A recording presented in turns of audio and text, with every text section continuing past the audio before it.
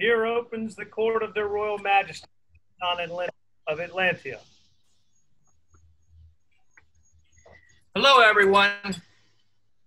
I know we said we weren't going to be doing any courts today, but welcome to Definitely Not Court. So we have a little bit of business to do. Very, very little bit, but very important. As this is our Pennsic celebration without going to Cooper's Lake this year, it is the right and proper time that we change over the office of the Earl Marshal.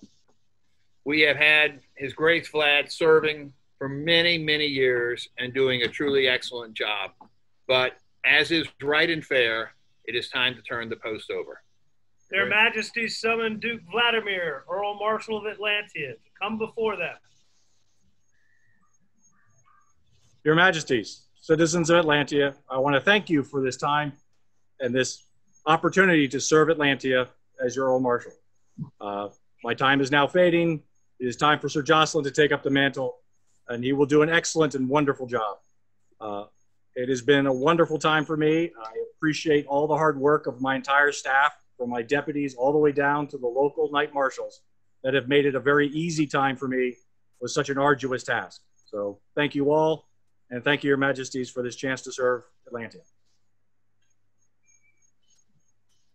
Your Grace, once again, we thank you. We also are mindful of the fact that you have agreed to stay on for a year of service as the emergency drop dead to help with the transition. So your service is not quite done. We recognize that, and we are appreciative. We thank you for an outstanding job. You've done a fantastic job supporting Atlantia and the Marshalate.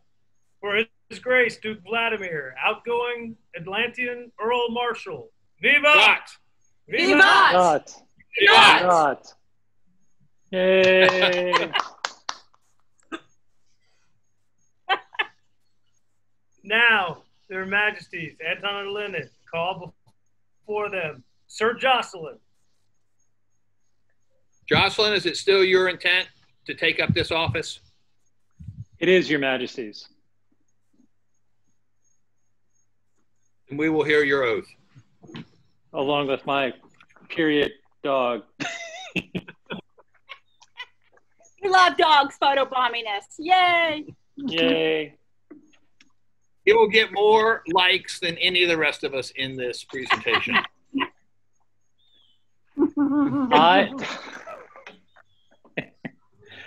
I, Jocelyn D'Outremer, do hereby swear to do good service to the Kingdom of Atlantia, to provide just and honest counsel to the monarchs and the people of this kingdom, to advance the martial arts here in the kingdom, to offer counsel and to take counsel as appropriate, and to serve as a champion and a faithful servant to the crowns of this kingdom. Sir, for our part, we do promise to support you in your office, support you in your endeavors, and to help you in any way that you may need. We also will call upon you for advice and counsel in time of peace, in time of war. So swear us, Anton and Leonard. So swear we. For Sir Jocelyn, Earl Marshal of Atlantia. Vivat! Vivat! Vivat! Vivat! Vivat! Vivat! So, Atlantia. We have changed over this position at a time of what we would traditionally consider war.